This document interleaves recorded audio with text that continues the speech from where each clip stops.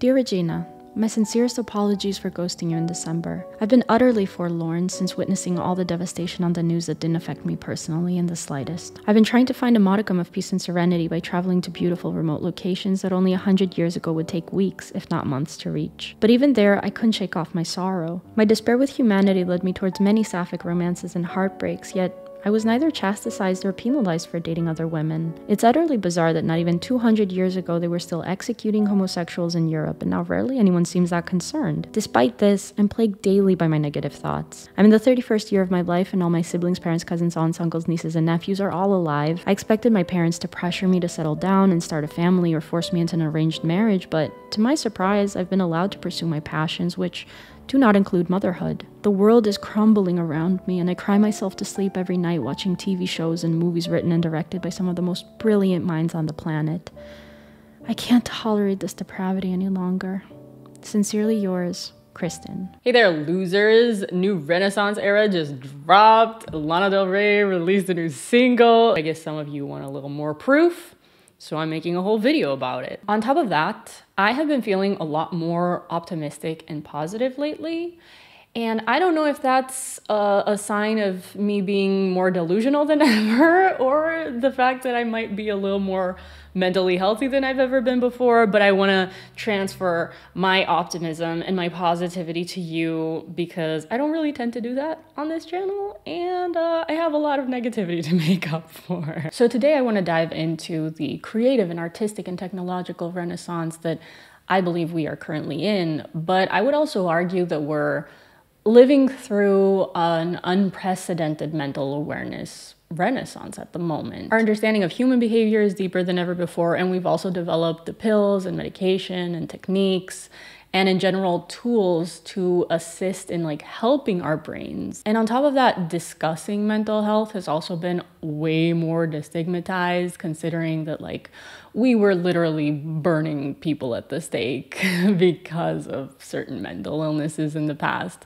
So we've come a long way. Despite all of that, our collective mental health is in decline. It goes without saying that the solutions for this are not simple, and it comes to really addressing this issue at a communal and societal level, and also at an individual level. If you're someone that is interested in trying therapy out, today's sponsor BetterHelp is the world's largest therapy service, and it's also 100% online. With BetterHelp, you can tap into a network of 25,000 licensed and experienced therapists who can help you with a wide range of issues. You can start off by answering a few questions about your needs and preferences in therapy so that you can get matched with the most suitable therapist from BetterHelp's network. You can talk to your therapist whichever way is comfortable for you, whether that's via text, chat, phone, or video call. You're also able to message your therapist at any time and schedule your live sessions whenever that is convenient for you. If for any reason your therapist doesn't feel like the right fit for you, you can always switch to another therapist for no additional charge. With BetterHelp, you have access to professional and high-quality therapy, just like with your local in-office therapists, but with the added bonus of more scheduling flexibility, more affordable pricing, and a therapist that is custom-picked for your needs. You can get 10% off your first month at betterhelp.com/KristenLeo. I've also linked it in the description box below, and a huge thank you to BetterHelp for sponsoring today's video. So here's the thing. Before I get into stating my case on why I think we are at the beginning of an emerging renaissance, we definitely need to look into what the OG Renaissance was about, right? The problem with that is that I hate reading about history. So what I did, instead of hours of reading history books and doing research on a topic that I don't want to do, I asked ChatGPT to give me a sassy and fun summary of the Renaissance, basically. So let's get into it. Oh, the Renaissance, how fabulous. This era was a time of cultural and artistic explosion that happened in Europe from the 14th to the 17th century. It was a period of pure brilliance where the creative minds of the time shook the status quo and brought us some of the most iconic pieces of art and literature we still admire today. First things first, let's talk about the artists. Oh boy, Leonardo da Vinci, Michelangelo, and Raphael. Those guys were on fire. Leonardo, for example, gave us the Mona Lisa, the Vitruvian Man, and the Last Supper. Michelangelo, on the other hand, was a bit of a moody artist. I'm assuming here that moody is a code word for very gay, but oh, he was so talented. He created the Sistine Chapel ceiling, where he painted over 300 figures in the statue of David, which is considered one of the greatest works of art of all time. Let's not forget about Raphael, the charming artist who created the School of Athens, a fresco that shows the greatest thinkers of the ancient world gathered together. That fresco alone is worth a visit to the Vatican, which, you know, it looks lovely, but still doesn't convince me to ever visit the Vatican because, like, I don't care about the history of men. I don't care. I don't care. And this is why we are gonna speed through this. But the Renaissance wasn't just about artists. Science was also making great strides during this time. Galileo discovered the 4 largest moons of Jupiter, and he observed the phases of Venus, proving that the heliocentric model of the universe was correct. Johannes Kepler, on the other hand, discovered the laws of planetary motion, revolutionizing our understanding of the cosmos. But let's be real, it wasn't all sunshine and rainbows. The Renaissance was also a time of great social and political change. The feudal system was slowly disappearing, and a more commercial and urbanized society was taking its place. The printing press was invented, and books were becoming more accessible to the masses. And oh boy, the Protestant Reformation, which shook the power of the Catholic Church to its very core and gave us Martin Luther, John Calvin, and the whole 9 yards. I don't know what this means, and I don't care, it's so boring. Let's get to the juicy bits. The Renaissance was also a time of great indulgence and excess. The aristocrats were living it up, throwing lavish parties and indulging in all sorts of pleasures. They were the ultimate fashionistas, wearing the most extravagant clothes and jewelry. They were also obsessed with beauty, and they would go to great lengths to preserve their youthfulness. What does that remind me of, if not like exactly this day and era? So there you have it, folks. The Renaissance in all its sassy and fabulous glory. Let's raise a glass to this era, which gave us so much beauty and inspiration. And let's also remember that this inspirational and beautiful era excluded the majority of people. An entire gender was barred from creating art, from studying science and furthering us technologically. So let's keep that in mind. Also, looking back into the turmoil that was occurring during the OG Renaissance, we can draw a few parallels with the things that are happening currently. So one of the big economical changes that was happening during that era was the decline of feudalism, which seems to me like it's mirroring the decline that we are seeing now in capitalism. It seems like with the skyrocketing of prices for basic human needs like housing, rent, property, food, electricity, power, it just seems like it's just simply not working anymore. I feel like people are getting fed up, as they were during the beginning of the Renaissance, and I feel like we are gonna come up with something better. We can't be that stupid, right? There are many reports that we are currently in the phase of late-stage capitalism. And it seems to me, from an optimistic perspective at least, that if we are indeed experiencing late-stage capitalism, that will only bring forward a new system that might be better.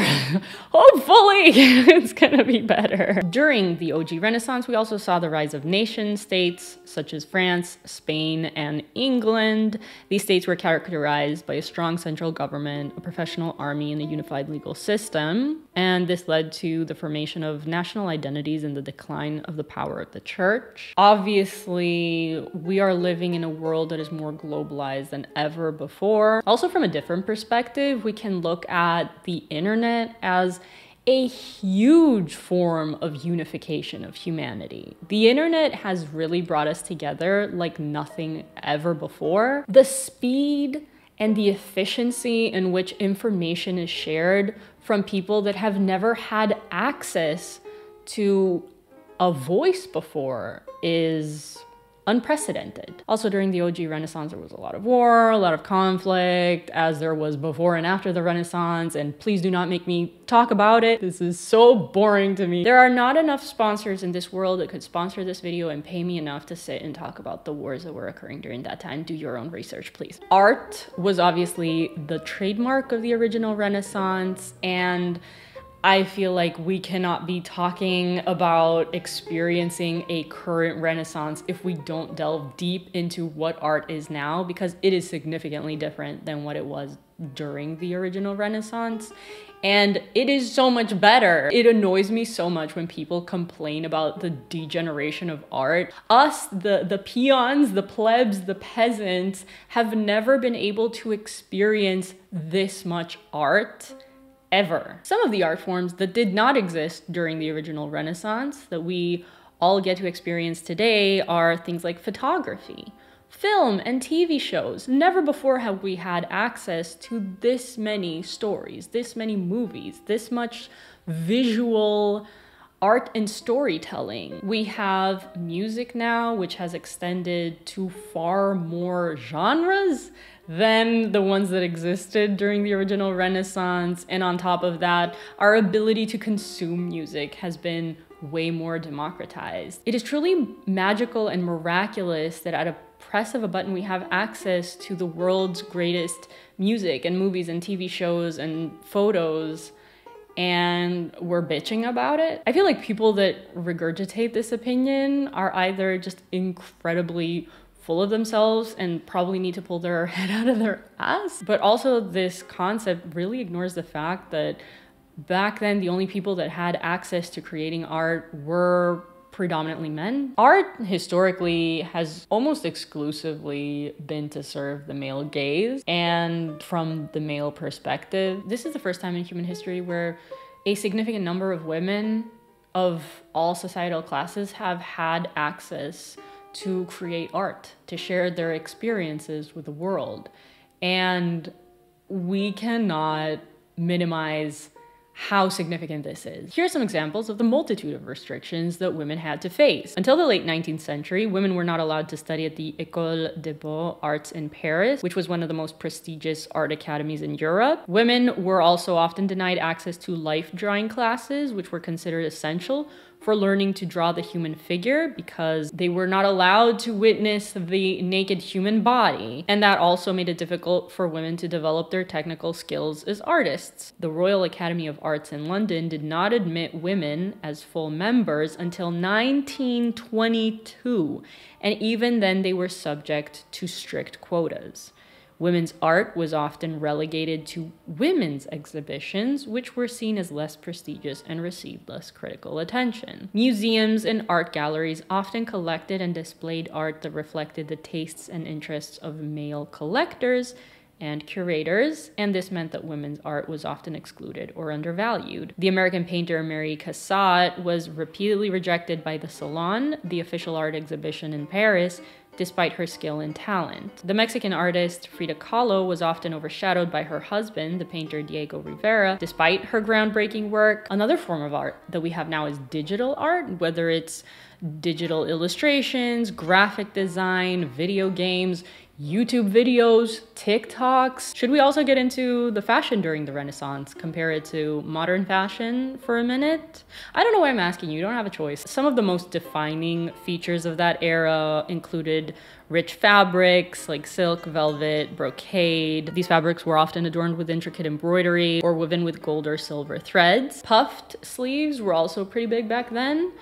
I have to say, as a small-shouldered person, I like it.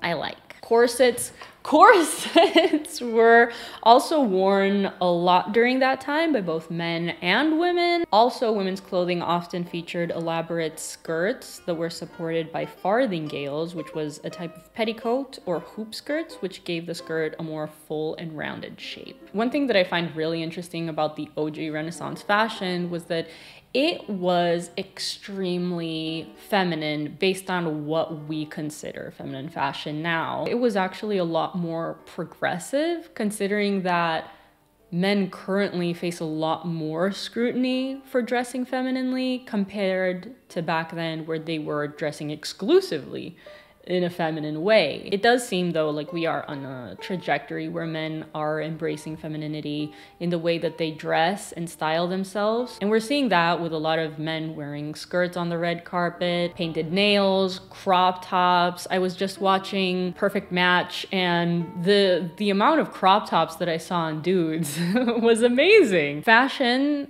is now experiencing a phase where everything is in style all at once. So I can't really say that we are seeing a revival of Renaissance fashion. In my opinion, as someone who has been speaking about sustainable fashion and critiquing fast fashion for almost a decade now at this point, from my perspective, it seems like fashion has never degenerated to this level ever before. We are truly experiencing the darkest dark ages of fashion, and maybe I should make a specific video about that. But when you go on any fast fashion website or brick and mortar store, the clothing at this point has reached horrifying low qualities. So much of the trendier pieces are horrendous. It's literally like I'm seeing Halloween costumes for sale for you to wear every day. And I don't know how people's taste has degenerated to the point where they see that stuff and they're like, oh yeah, that looks good, I want to wear that.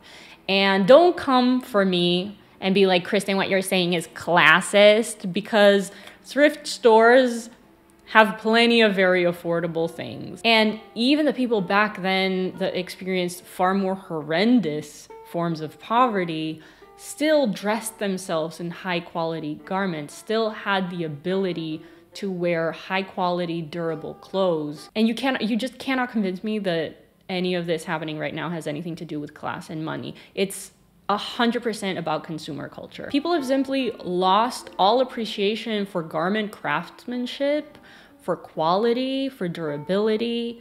People are spending a lot of money just to haul and hoard low quality clothes that are going to be worn one time for Instagram or TikTok and then tossed away. People have completely lost their taste. They're willing to dress themselves in literal garbage. They do not understand when they're holding a piece of plastic and feeling the unpleasant feeling in their hands, wearing it, seeing in the mirror how it looks like a low quality Halloween costume.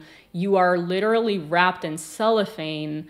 And the fact that people are so disconnected with garment craftsmanship and quality that they look at those garbage clothes on them and think that that looks cute, it blows my mind. All of this has to do with consumer culture and people being brainwashed into the cult of fast fashion.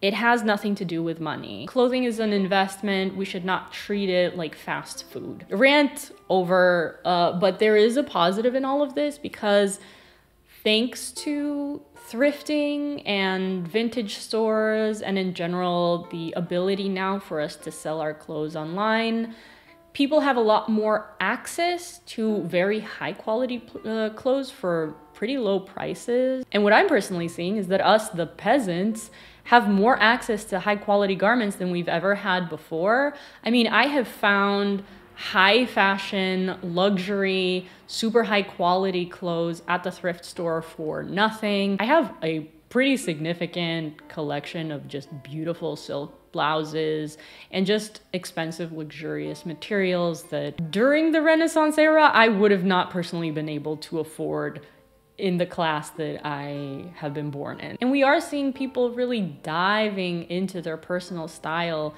exploring how to express themselves through clothes in a way that has never been as liberated as it is now. And of course, on top of that, we are way less conservative with the way that we dress compared to the Renaissance era. Like, we can show our ankles, we can show our knees, we can wear short skirts, we can wear crop tops, and we can do all that without risking being crucified or burned at the stake by the church. Although there are a few conservatives out there that would really like that to happen. Moving on. And as I mentioned, the Renaissance was defined by significant advancements in science, and I feel like we can all see that that is happening now too. I mean, the first part of the script for this video was literally written by an AI. Technology has advanced to the point where I can ask a machine to be sassy and funny and it will deliver. Other than artificial intelligence, we have the internet, advancements in robotics, in biotechnology, gene editing, and my favorite, which is renewable energy, and sustainable technologies. Our oil and carbon-based civilization is extremely primitive, and it's very nice to see that we are moving forward towards more green energy. My sister works in the field of renewable energy, and things seem to be going pretty well. So I'm optimistic when it comes to that. I don't know if by the time we become fully sustainable and based on renewable resources, if it's gonna be too late, but I'm hoping not. We need to be optimistic and delusional about this, otherwise we're fucking screwed, okay? Moving on. And then finally we have AI, which for me personally, I feel like it's necessary to make a video exclusively delving into the positives and the negatives about this technology, because there's so much to say, so much to explore, and it's so new and fascinating. When it comes to AI generated art, for me personally, my first thought is like, could it take my job? Could we see a future where there are literal AI generated YouTubers and an AI generated background speaking about AI generated topics that are highly clickbaity, personalized to the individual viewer?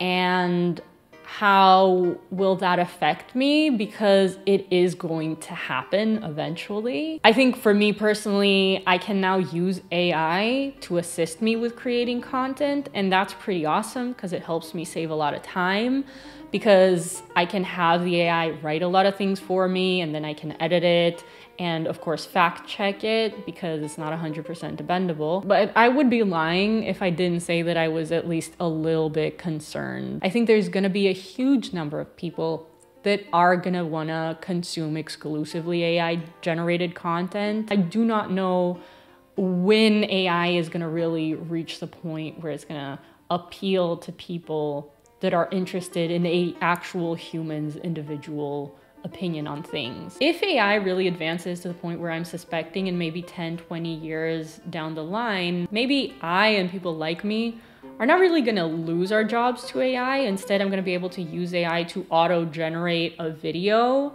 using my face from this age instead of what I'm gonna look like 20 years from now, which means I won't have to worry about people judging me for aging on camera, scrutinizing me as a woman that has wrinkles or white hair. I'm gonna be able to skip all of that and just remain eternally 31 years old because I'll be able to use AI to just consume all of my previous videos and auto-generate an image of myself. And I could also use AI to consume all my previous videos and auto-generate more opinions that I would personally have and auto-generate video ideas. And then I would just have to filter through things, and basically my work would simply be editing and not actually doing all of this, which sounds pretty great, pretty interesting. And I'm here for it. There's a lot of ethical issues with AI and a lot of complications when it comes to it, but I personally am very curious to see what happens, and we are just at the beginning. So do you feel like I personally achieved what I set out to do, which is make you feel more optimistic about the world and more positive about it? If you are an artist, I would love to know your experience and your point of view on this as well. Talk to me. Talk to me in the comments, please. We have not done this in a while. I am back now, and I want to talk to you. I want to read everything that you have to say, share with me. What have you been up to for the last 2 months? Maybe if you have nothing else to say. I'm sure you've done something in the last 2 months, okay? Just leave a comment, and make sure to like this video, hit the notification bell, and of course, subscribe for more videos like this. And I will see you guys soon. Bye.